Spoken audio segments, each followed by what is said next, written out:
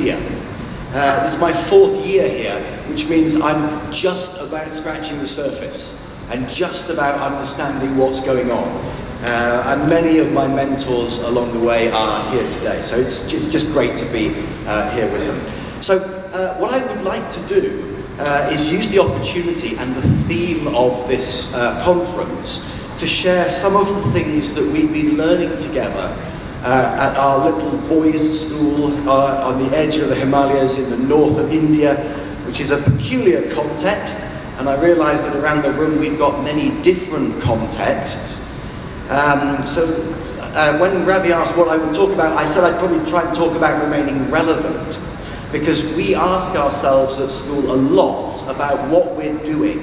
Are we doing the thing that's useful for our students and for the society that we serve? Because our mission, since the school was founded in the 1930s, is educating people, boys, to be ethical, just, wise and principled leaders to serve a meritocratic India. So serving India is the job, right? Creating great people is the job. And then, of course, the theme of this conference is education for sustainability. And sustainability is part of a big dialogue in school. And I'm sure that it has many meanings around the room, and that we are thinking of this, whether we are leading a classroom of children, whether we're leading a department in a school or a school itself. We're thinking about what sustainability means for us in our contexts. The rest of the theme is moving on from conformity to creativity. So I'll try and link what we've been learning and doing with these words: sustainability, conformity, and creativity. I don't particularly see conformity and creativity on the same spectrum. I don't think one is the opposite of the other, and I think if you move from one, you don't reach the other. But I'll tell you how I think I've come to that conclusion as we move forward. So, when we think about sustainability at school, the first thing that we think of is environmental. And maybe that's the first thing that comes to mind at the moment too. We think of all of these things that we can try and do to be greener, things to harvest water, which you either have none of or too much of here. It's not in between, it seems. How we're using solar, how we're reducing waste all of the time, plastics particularly. Saving money is also part of that. We also think about our visual environment. And schools are responsible for managing their visual environment. Who's been to Dehradun? Anyone been there recently? And one of the things I notice when I walk down or drive down the street is that the visual environment is just full of stuff that's shouting at us. And our visual environments in schools need to look a little bit different from that if we're causing learning. But that kind of visual environment makes us think about consumerism, consumption, having stuff. And some of the schools that we work for and work in are full of people who are consumers. And in many ways, some of our parents are consumers too. They're buying the commodity of an education that they think is going to meet the needs of their children. It's not entirely sustainable. I'll talk a bit about that in a minute. We also think about the environment in which people are going to be learning the most. And that's got to be, we believe, an environment in which anyone can challenge and say anything. Because you're not going to be learning and pushing at boundaries. And it seems a little bit anti-conformity, but really that's one of the things that we're trying to nurture in school, is this approach to, I suppose it's loyal dissent. If anyone's ever visited Westminster School in the UK, loyal dissent is one of their sort of mantras. It's what they believe in. We've got to try and maintain our curiosity and our desire to improve continuously. Conformity doesn't always allow that to happen. We have to push back against it. We also think, when we're talking about sustainability, about ecology. Now, I know I've visited many schools that count themselves lucky to have a yard to play in. We're very lucky to have 72 acres that used to belong to the Forest Research Institute of India. Great ecology. But we have to make use of it. We have to make sure that the life that exists around us, in whatever way we can, is nurtured. So we may not have 2,500 trees or 600 species of plant, but we can do things to encourage the growth of insects, birds, and all sorts of other things in our surrounding area, and use it. We know lots of things that have been imported to this country over the years, and managed to get rid of some of those as well. But talking about what's indigenous is part of the dialogue that we have at school at the moment. This is something that's not indigenous, and according to the UN, has an economic opportunity cost of $91 billion in this country. When I visited the South recently, I saw an abundance of this stuff, which is pushing out all sorts of other things. Indigenous and contextual learning is becoming increasingly important for us. I don't know if you've read this book, Earth in Mind, by David Orr. He's a professor at Oberlin College, where he suggested, I remember reading it, I was horrified that kids will recognise 50+ brand logos, but they won't recognise 5 leaves. Try testing it, it's absolutely true. And it's horrifying. So part of our sustainability and ecology education is making sure that our students are able to recognise and value what's around them. He says in the book, if you don't recognise what's around you, we're heading for an ecological disaster. It seems familiar at the moment, doesn't it? Social sustainability is another thing that we worry about at school. Our schools are communities, aren't they? We have so many different stakeholders. Students, adults, alumni, my most interesting stakeholder group. It's lovely to see you, Sandy. The negotiated order that exists, the work that you have to do to curate your social groups and keep them sustainable and working together. But many of us, I think, are working in the middle of a culture of separation. And indeed, I think some of the schools we work for are being chosen by parents who are deliberately separating their children from others. You might have followed a story in the UK recently where a playground was closed down to children from outside a particular community. And it made people reassess, what is it that we're trying to build in society, and what are we educating for? Choosing who your kids play with. The disparity that we have in this country is something that we have to prepare our children in schools to be part of solving, because we can't lift up the kids in our schools without lifting everyone up to meet them. Hierarchy as well is one of those beautiful challenges that I've learned more about in 3.5 years in India than I did in 43 years before coming. And an awful lot of students, maybe not in school, but in their home lives, experience and buy into this kind of conformity that was explored in Aisha, which is the lovely Bollywood version of another film called Clueless, about the way that we conform to the ideas of what's normal in society. Our formal education is something that we need to deliberately look at growing social capital in. I have friends who are doctors here who tell me about the experience of working in villages. That's a requirement on medical programs.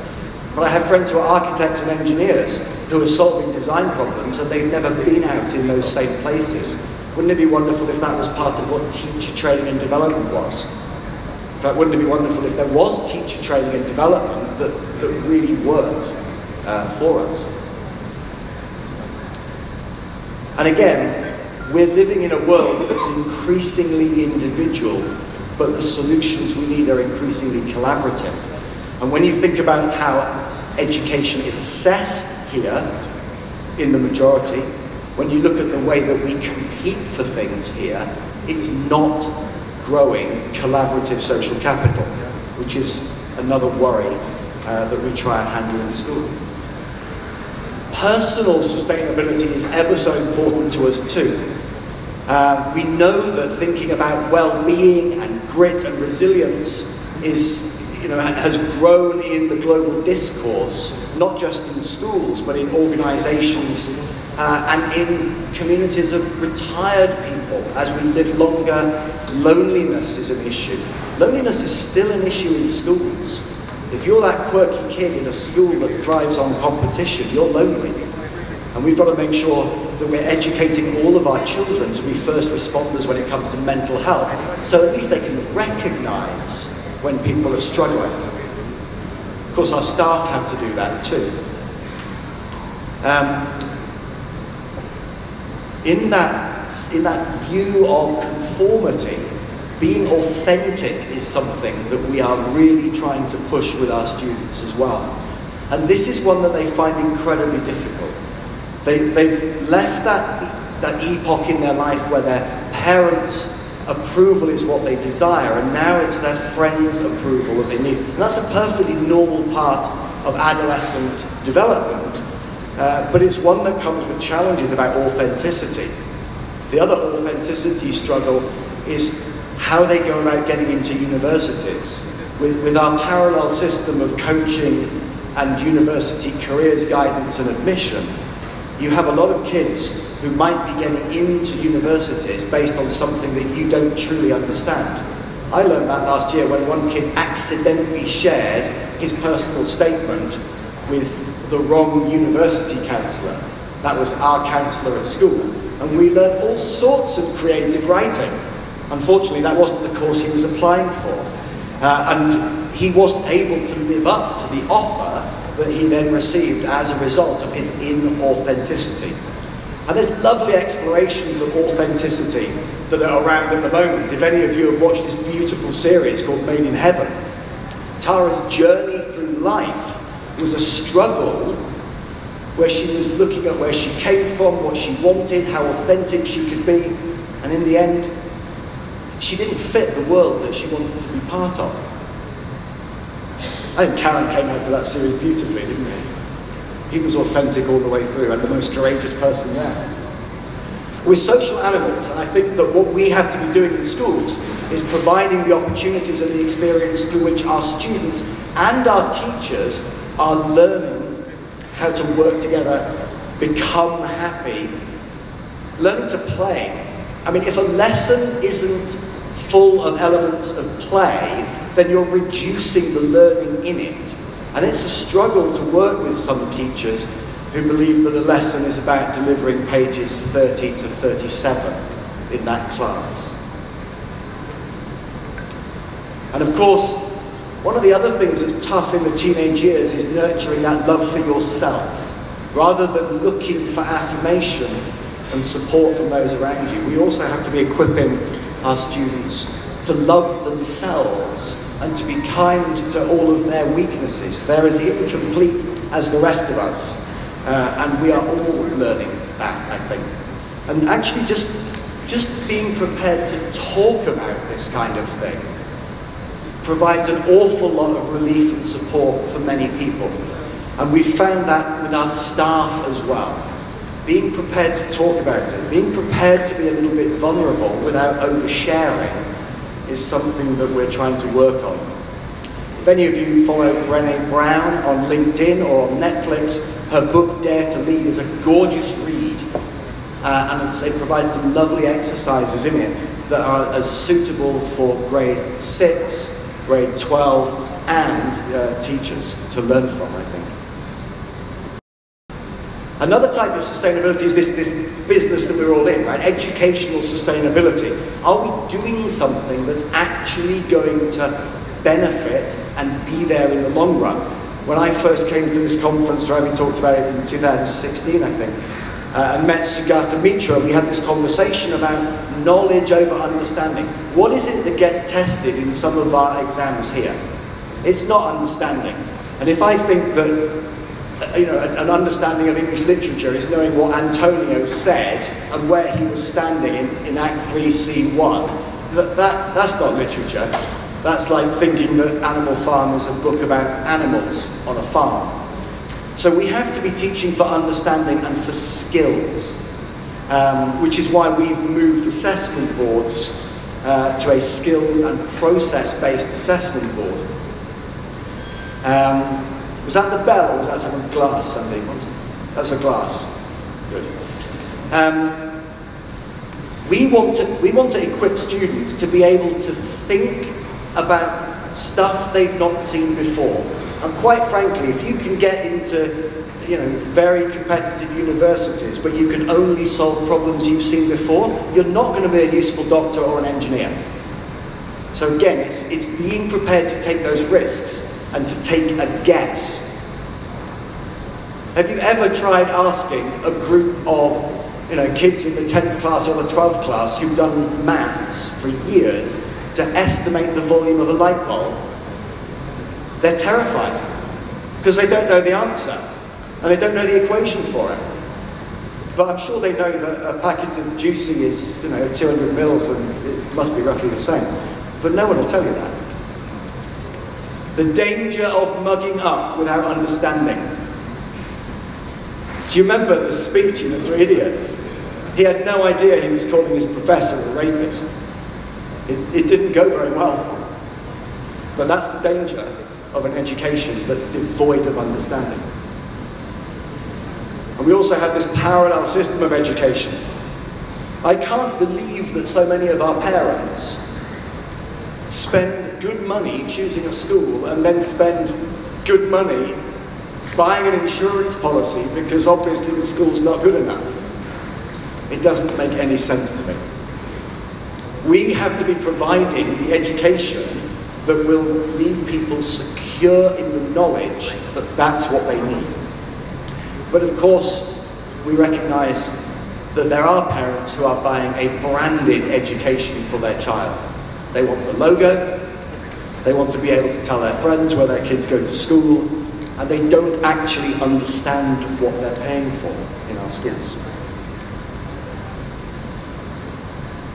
Okay. It's also the case that we are so competitive.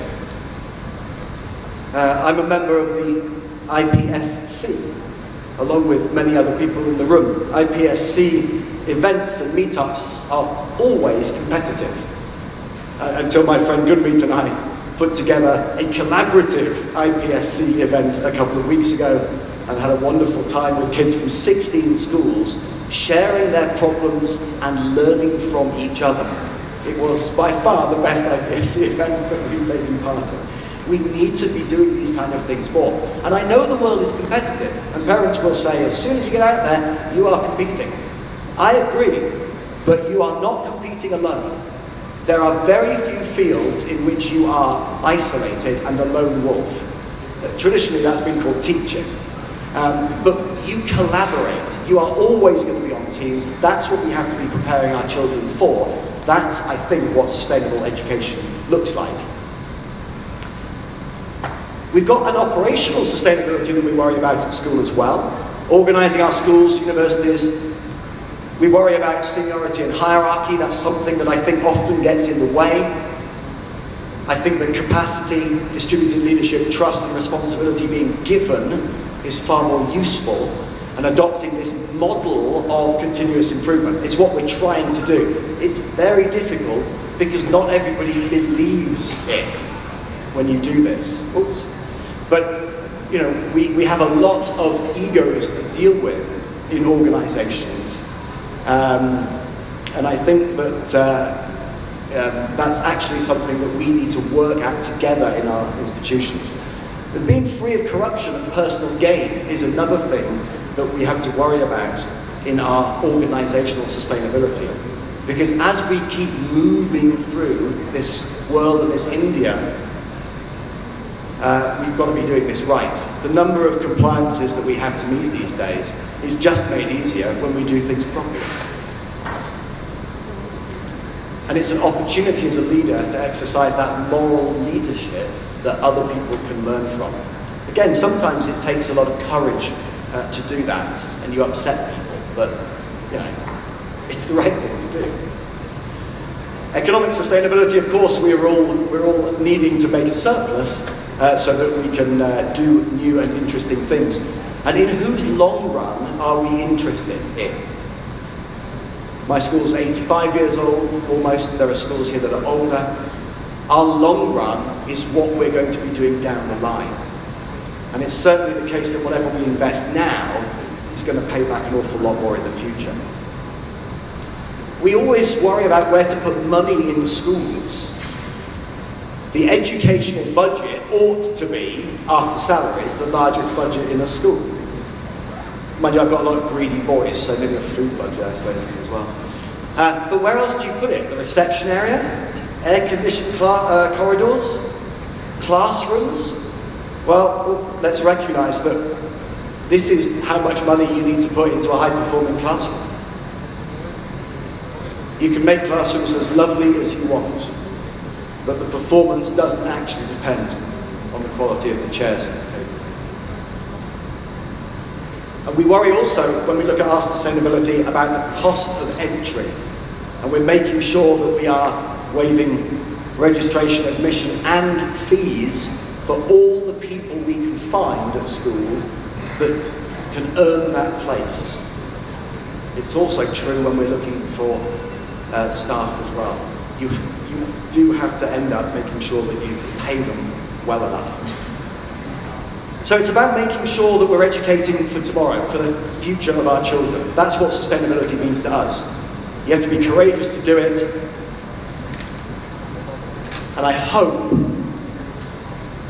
that we prepare experiences for our children through which they're going to learn all of these things. Now, conformity is, of course, something that we require. If you put adults with children, the adults will require conformity. I mean, children are frightening, right? That's why most of Stephen King's nasty characters are kids. If I think of The Shining, the most frightening thing there are the children. That's not why we go into education, though, but this, of course, is why conformity has been needed over the years. Now, it's even true in schools that were established to be anti-establishment. So Doon was established in 1935 to prepare people for a soon-to-be free and democratic India. That's as anti-establishment as it got then. But now, my prefects believe in a hierarchy where they want their juniors to do certain things for them and to conform. And I wonder where that spirit went over the years. So conformity is also part of social organisations. We have to push back against that in our schools. Of course, it's a risk. And our job in schools, whether we are leading a classroom or whether we lead the environment, is to make sure that we have the parameters, that we define the box within which we're working, and it might have walls around it, and that we prepare people to take risks within that. Conformity doesn't necessarily bring about learning, and that's why it can be dangerous in our schools. Definitions in textbooks, that's another kind of conformity. That's not an education. This is another kind of conformity. We have to help our children understand that they don't need to conform to this. And of course, conformity is the thing I think that Stanley Milgram was testing. It leads people to pull triggers and push buttons. And I know that some of you will remember, I was only I was 2 at the time.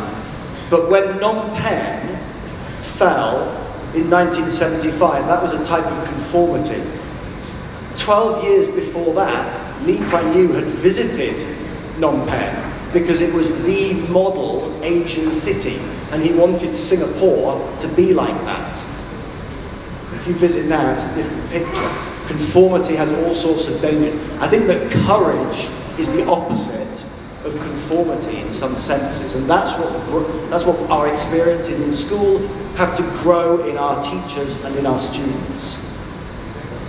But it has to, of course, be within our constraints. That's where conformity needs to stay, within our constraints, within our budget, within our walls sometimes, but what else can we do with it?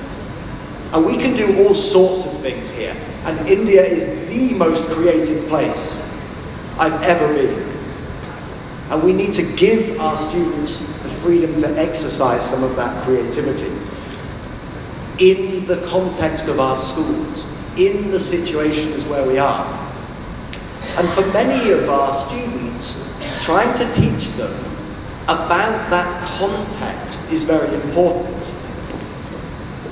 Tribal communities are not failed attempts at becoming Delhiites. or Londoners or Parisians. They are the unique solution to the problem at that place and time. And I know that our boys will last 5 minutes if you put them in the jungle. Sometimes I feel reassured by that, but I think it's slightly pathetic. And helping them understand is what our job is. So that's what we think remaining relevant is. We can't go on any longer as we did in 1935. You can't get into the IITs with 77%. And we've got boys going to UC Berkeley whose feedback in their first week is, "You have to be kidding me," on their essays. We have to prepare them better than that. And that's the world we live in. I hope over the course of the day and the weekend that we're actually going to learn more from everybody else here. This is what our students are up against. Well, actually, that's what they're up against. Sorry. I know. And we have to prepare them for that world. So, good luck everyone in the work that you do. It's the most valuable work in the world. And I hope that with all of the other speakers and sessions that we have today, we're going to learn more and more about that. Thank you.